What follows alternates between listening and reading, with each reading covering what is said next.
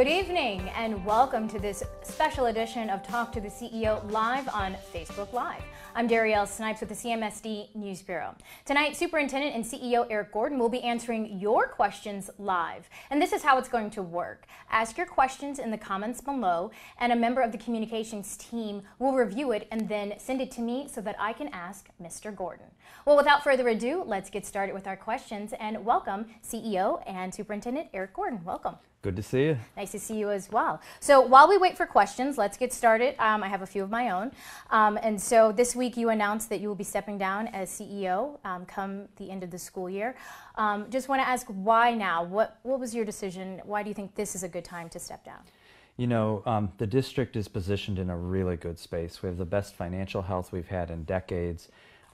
We have all of our labor contracts signed, labor peace, labor collaboration. We have a really strong strategic plan and a vision.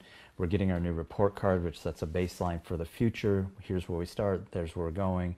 We have the refreshed Cleveland plan. My own senior leadership team has turned over nearly half of the team. And, you know, as a leader, leaving the organization for the next leader at its healthiest point is the best way to ensure continued success and continued progress. And so as much as I love this work, and it's been my life's work and my passion, you know, for the last 11 years in this role, and today's actually my 16th anniversary in the district. Thank you. For all of that, I made the difficult, but I know important decision to set the district up for its future success by stepping down at the end of the year. We've missed this window too many times in Cleveland and turned over the district to new leaders when it was in a weakened state or even crisis state. What I want to do is turn it over when it's at one of its healthiest states so that it continues to be successful and lives beyond me. Understand. So you say you're going to be working until your last day in June. You know, a lot of people kind of check out, but you say you're going to keep working. So what would you like to see done before you leave? You know, I think there's three things that I need to accomplish in this last year. The first is we really have to accelerate progress on emerging from the pandemic. We're getting our state report card tomorrow, so we're going to have a lot of evidence of where we are, you know, as a baseline.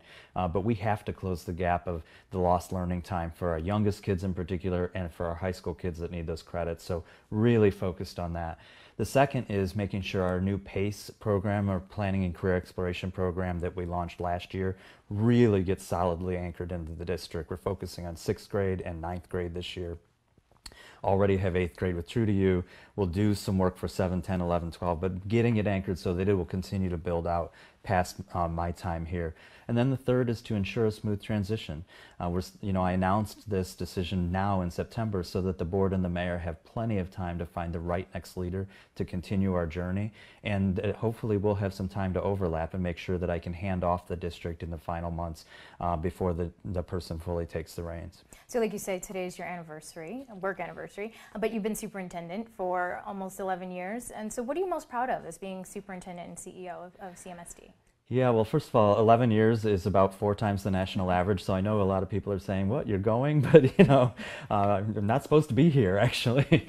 You know, what am I most proud of? It's the kids. In little and big ways, you know, and you know I really am a fan of kids demonstrating their learning, and that can be big productions, you know, that our students do in the arts, or their performances on the athletic field, or their science projects, but it can also be just the visits in the classroom where they're doing their little demonstrations of learning, and just the many ways that our amazing kids show up and lean into their learning. You know, if there are bigger things I'm proud of, you know, I personally set 3 private goals when I got this job more than 11 years ago. One was to prove that we could improve the worst performing district in Ohio, and we've done that. Our 52% graduation rate then is 81% now. Black and Hispanic students graduating far higher than the state average. So we can and did improve the worst performing district in Ohio. The second was make it matter when we do. That diploma doesn't matter if it doesn't write your ticket to the next stage, but with Say Yes to Education and now over $95 million in the bank, every kid for the next 25 years will be going to trade school, 2-year or 4-year college, and so that diploma matters. And then the third is now break down the barriers that made it so hard in the first place. And so when you add in the wraparound services, when you add in the legal services, the integrated health work we're expanding, the family support specialists, the mentors for 8th graders, the mentors for college students, we're removing those barriers that caused this in the first place. And so I feel like privately I've managed to achieve 3 really important goals that I set for myself when I started this job. Yeah, and I know that a lot of people are singing your praises right now and thanking you for all the great work that you've done. I've seen a lot of comments on social media about that, so I know that you can be proud of the work that you did while you were here. Look, I'm sure there are some people that are dancing in the street that he's finally going, right? But, you know, people have been really gracious, and that's always been something that I just love about Cleveland and Clevelanders is, you know, just the graciousness of this community through really tough journeys over the last 11 years, including the pandemic and everything we all went through together. It just speaks to who we are as a community. I understand. So what's next? So I have no idea. I was saying to you before we started, I haven't been without a job since I was 14 years old, and I've got to figure out what I'm going to do next. What I do know is we're not leaving Cleveland. My wife and I are Clevelanders. This is our home. So whatever I do next will be here. I don't have a secret job in the wings. I really did what I think is right for the community, and I will figure out what's right for me next. Hope to stay in education. I'm a 31-year veteran educator. It is my life's work, my life's passion. So I guess we'll figure that out in the next 10 months, just like we're figuring out who the next leader here will be. I understand. Well, to be continued. That's right. So you mentioned a little while ago about the state report card. It's coming out tomorrow. Given the last couple of years of students living in a pandemic and trying to learn in a pandemic, what do you expect to see tomorrow? Yeah, so unfortunately the state changed the report card, so we're not going to be able to compare apples to apples. We're not going to be able to say what was true in 2019 and what's true today, because we no longer have the A to F system. We now have stars, 1 to 5 stars. So just want to name that that's going to be a little bit tricky. What we're going to see, I think, you know, we did some polling last spring and we asked people what they thought. And what they told us, 60% of the community said, look, the pandemic hit kids hard. And I think we're going to see that in the report card. But then we asked them, can kids recover? Can the school district recover? And 60% said, yeah, the school district can recover. And I think you're going to see that too. So I think you're going to see 2 signals. I think you're going to see that the pandemic hit us hard, primarily for our earliest learners, you know, literacy improvement in 3rd grade reading. You know, and people don't realize how much we depend on watching people speak, watching sounds be made and words be formed, to learn to read and to learn to communicate until you have a mask over your face and can't watch anymore. And that happened for 2 years for our littlest kids, right? So I think we're going to see some real impact there. I think we're going to see it in our graduation rate too. After 11 years of record-breaking graduation rates, I think we're going to have our first regression because kids couldn't get into the science labs, couldn't get into the career tech labs. It was hard to get those credit accumulations. So part of the message is going to be, yep, the pandemic hit us hard. But then you're also going to see that test scores have rebounded. You're going to see that our teachers and our kids made progress on what's called value added, that what they learned. You're going to see that we closed gaps. Those are the signs that show we can make this up, and that what teachers do matters, and that our kids are catching up. And so I think you're going to see a little bit of both. And so where the areas where we did drop or we did see a decrease, what is the district doing to make sure to make up for that, say, for the next report card? Well, you've heard me say this before. We're not going to fix 2 years worth of devastation in 1 semester or 1 school year. We have to play a long game, right? But we have to remember that we didn't lose learning. Right. We lost a lot of time, and that time has to be made up. But kids can still learn to read. Kids can still learn the courses they need to graduate. And so we have to be putting into place things that create those times. Summer learning experience is an example of that. The extra out-of-school time we're investing in. I'm getting ready to announce a new whole support system with 24/7 tutoring that's available across the district that we're rolling out yet this quarter.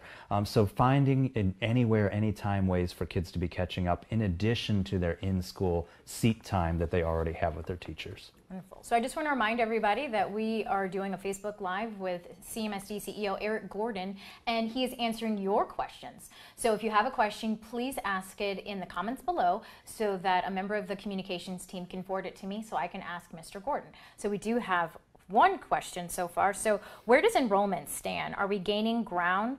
How does the pre-K and kindergarten numbers look? I know some of those numbers were lagging. Yeah, so we actually, enrollment has really grown from before school started, we were under 35,000 kids. We're now almost to 38,000. So the numbers have been growing really, really quickly, and we're really excited to have people back. Kindergarten and preschool always lag a little bit because kindergarten starts a little later and so does preschool. Kindergarten numbers are strong. Kindergartners are back. Preschool numbers are about 300 smaller than they were in 2019 when we were at about 1,500 students by this point. We're at about 1,200 right now. So not as strong as I'd like, and we know that a lot of families decided to kind of seek maybe family care or other ways and don't often think of the educational experience of preschool, but think more about the care experience. And so we have to continue to work to bring kids back into preschool, because that's part of how we catch up on this reading, is really focusing on 3-year-old and 4-year-old readiness too. High school numbers are a little soft too. We know we lost a lot of high school kids into the workforce. You know, we're competing with $20 an hour jobs at fast food. That sounds really exciting when you're a high school student, until you realize that it's a great first job, to quote McDonald's. I love that, but it's not the family sustaining wage that we want our kids to have. We have to get them off that sticky floor and into those high skill, high yield jobs, and that comes from completing high school and going on to college. I understand. So another question, it came a little bit earlier before we did this Facebook Live, but define mastery concept for schools. How does that benefit kids? Yeah, so mastery is demonstrating that you know your content. So I'll give a really you know, kind of practical, easy example. We have a large number of our community who are immigrants who come to our country with a home language, and then typically we would sit them down and make them take a language course to get their language credit. But in mastery, you could say, okay, let me give you the academic assessment, and if you can pass that academic assessment because you already know the language, you get the credit, right? So that's obviously a pretty easy one. I know the language, but the same concept applies, that if you can demonstrate a mastery of a concept, you shouldn't have to sit in a seat time collecting seats. And the contrary is true also, that I was an algebra teacher, getting a D- in algebra does not mean you actually know algebra, even though it passes you, right? So mastery is really challenging our young people to demonstrate that they understand the content well.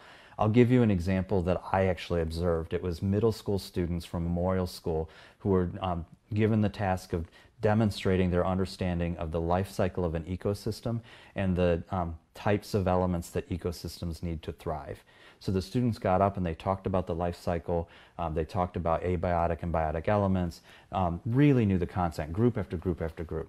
I saw one of the young men from that at Tech Fest at the beginning of the school year. So now this is months later. And he said, you came to my class for my presentation. And I said, oh, you did the ecosystem. I said, do you remember it? He told me the ecosystem. He told me examples of biotic and abiotic. That's mastery. He knows that content. So we're really working hard to shift to kids working on complex tests that they master their skills, knowing that if they can master those skills, the tests will take care of themselves, because when that kid sees ecosystem questions, he's got them. And it's also true that if, say, a student, it takes them a little bit longer, it's okay. So that if, you know, they're in 10th grade and they're supposed to do algebra, but they still need more time in 11th grade to complete that algebra, it's okay, and it's not like they failed algebra, they just need more time. Well, and the reality is, in a seat-type driven environment, which is what most of K-12 education is in this country, an industrial model, one of two things happen. You have a lot of kids who are sitting bored because they already got the content and they're ready to move on. You have a lot of kids that only barely get by, and then we move to credit recovery and all these other things to get them to the end of the day. And so they're already moving at their own pace. We just use seat time to kind of contain that movement. But what a mastery system allows us to do is to move at that pace when they have learned the content, and not have the social promotion kind of effects of, well, you got the D-, so now you're in geometry even though you really don't know your concepts from algebra, or you were ready, you know, 3 weeks ago to move on, but you're sitting tight waiting for everybody else. So it gives us some more flexibility to move kids at their own pace, which is really happening anyway. We just have to acknowledge it and then embrace it as a tool for improving learning. I understand. Well, here's a question from Lisa.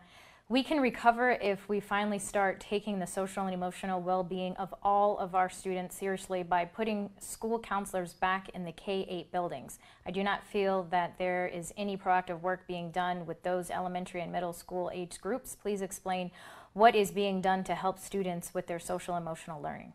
Yeah, so it would be great to have K-8 counselors in every one of our buildings. The fact is that there are not enough people out there, one, and secondly, budgetarily, we just wouldn't be able to sustain it. But that doesn't mean we shouldn't be aggressively focusing on that. And so first, we really focused on relationships, rituals, and routines. We have a whole toolkit that all of the school, the teachers and the school personnel work on to make sure that we have those resources for social emotional learning. We also teach a full social emotional learning curriculum, paths at the early grades, second step at the middle grades, so that kids are really learning self-regulation, self-management, relationship experiences, problem solving, those sorts of things. So there's that general tier 1.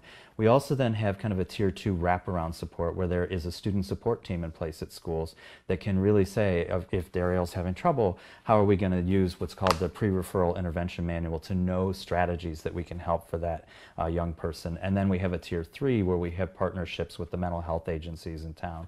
Every one of our schools has a connection to, one of the mental health agencies where we can actually refer kids who need extra support. We also refer through our family support specialist centers, Say Yes program, which is now in every school building, and that has access directly to the United Way 211 database so that we can get to the mental and behavioral health needs of young people as well as other needs that they might have. But I don't disagree with, I think it was Lisa, that it would be ideal to have counselors at, in every building at every grade level. And maybe someday in this country we'll finally fund education in a way that really makes that happen. Understand, and it goes back to employment. I know that CMSD is doing a great job with hiring teachers and support staff, and we are at, is it almost like 95% staffed? Yeah, we're at 95% staffed with certificated people. We're at 98.5% staffed when we add in some substitute teachers. We are still hiring. There's a hiring fair actually on the 22nd, next Thursday, for substitutes and for operations side employees. So anybody who has a high school diploma who is interested in jobs with good pay and great benefits should come out over to East Professional Center. We do our hiring on the spot. We've got that in place. We're also doing some adjusting right now based on enrollment settling in so that we can fill some of those vacant positions, or if we don't need them, close them out. So we're doing better than most in what is frankly a national crisis. The Cleveland State University, is one example, had 50 fewer teacher candidates this year than they would typically have. So that's a third. They usually have 150 candidates a year. This year they had only about 100. That's not even going to touch us for 2 more years when we're all still looking for teachers and the teacher corps is even that much smaller. So there's a real challenge in this industry. It's even exacerbated, going back to the counselor question, there are just almost no people seeking school counseling credentials anymore, which means even if we could fund 1 per building, we wouldn't be able to find the people to fund to fill them. Wow, that's not good. Doug is asking, can you talk about the extended time for art and music in the district? Are all CMSD schools offering those classes for children? So all pre-K through 8 schools have either a 0 period or a 9th period now where they can offer art, music, and physical education. They are offering those subjects, but the content is varied at each school depending on interests of the kids, abilities of the teachers, partners that we're able to bring in. And so, for example, I know at AB Hart they've been doing a lot with pottery and using their kiln as just one example. We have programs with the Cavs and doing basketball clinics for wellness as another example. But every school, every pre-K-8 school has either a 0 or a 9th period, unless they were already an extended day. That's already built into their day. That's about 4 schools, 5 schools, but the typical K-8 school, it does have the opportunity and is offering that extra period of art, music, and physical education. And then there's also, if a student wants to do all-city arts, they can also... There's also all-city arts. We also have out-of-school programming in every pre-K-8 building that we're funding through our ESSER funding, which are more clubs and activities and tutoring and those sorts of things. We've expanded the Senate League. We've also expanded our esports programming. We're now working on streaming clubs where the kids can actually run the streaming of all of our events and learn how to do what your industry is, right? Broadcast journalism. We're working on a journalism program tied to the News Bureau where kids can be stringers for the News Bureau and tell their stories. We've got our Civics 2.0 program. So really trying hard to find ways to bring learning to life both in school and out of school over the course of this year. I understand. So, security is on the minds of some, as always, given what happened in Uvalde last school year. But then also we've had a couple of incidents here at CMSD, one that just happened recently where a student was shot on their way to school. And so what is CMSD doing to protect students, say, to and from school as well as in the school buildings? Yeah, so first of all, I have to say we as a community, as Cleveland, have had events. This is not CMSD specific and like somehow kids are not part of our city, right? So I just want to be really clear, we have a city problem. And we're not the only city that has that problem. This is a national crisis as well. But youth have turned to violence. And so we have lost 3 kids to gun violence already this year, one in front of Glenville High School before school even started, another over the weekend a couple weekends ago who went to East Technical High School, and then a young man who was walking to school at Rhodes the beginning of last week that was shot and ultimately died. And we lost others. There are kids going to jail. There are kids who lost their life to jail. So I don't want us to forget that not only do we have victims here, we have victims and kids who felt like that was the only tool they had left. We have put a lot of resources into security. We have this year, every school has gone through their Code Red training so that if something were to happen inside of a building, everybody's practiced what to do. We've been upgrading our cameras in all of our buildings so that we have best line of sight possible to see what's going on in our buildings and on our grounds. We have been continuing to hire our safety and security workforce. We are at, I would say, a minimum staffing of having an officer for every building. We have a couple where we're using our mobile patrol to cover because of leaves of absence or things of that nature. But we're still hiring there too. We actually ran our own training class. We're the only school district in the state that ran our own training class over the summer, actually taught by our Commander Coates, who teaches our Glenville students private security because they're not yet old enough to be in public security. But done a lot there. We just got a $1.6 million grant to upgrade PA systems and door locks and things of that nature. So we're doing a lot. But if we don't as a community, and the district's part of the community, if we don't as a community really take on community violence that is spilling into schools, schools alone are not going to solve this problem. And so I just want to really name that we as a community, we have a lot to be proud of in Cleveland, but we have to name the things that we're not yet proud of and do something about it collectively, and figuring out how do we help kids have pro-social experiences. For middle school it's a lot of programming. How do we get assemblies and things that remind kids, because middle school kids thrive in group settings that aren't yet figuring themselves out in like kind of the individual space. And anonymity is not good for kids because that's when they feel strong. So we have to build relationships. We have to work on that. At high school it's more peer and personal, knowing kids and adult and teen relationships. So even that's part of the work we're trying to do. And it's also, would you say, starting early? I know that CMSD has a lot of programs, like you just said, like True to You, mentorship programs that also deal with career, but it also those mentors are also helping there and giving them advice just to help them steer them in the right direction. Absolutely, mentorship is incredibly important. We know that young people that have 2 adults that they trust as safe, it doesn't have to be 2 parents, 2 adults that they trust that they can turn to, are so much more likely to stay on track with pro-social behaviors and thrive. Not 1, 2. And so we have to make sure that we leverage things like mentorships and those kinds of opportunities to build those relationships where kids know where to turn and are willing to say, when they get into an antisocial behavior, I'm not going to do that, I'm going to do this other thing. But anonymity, so many of our kids feel like they are unseen. And so they feel like if you're unseen, you're invincible. And so we've got to really tackle that again as a community, because we can do everything we can do from 8 to 3 o'clock. And then if a student is out on, in the streets or out without anybody engaged with them from 3 o'clock to 8 o'clock or 3 o'clock to 11 o'clock, that time is eroding anything that we could be doing in school if we're not collectively tackling this. I understand.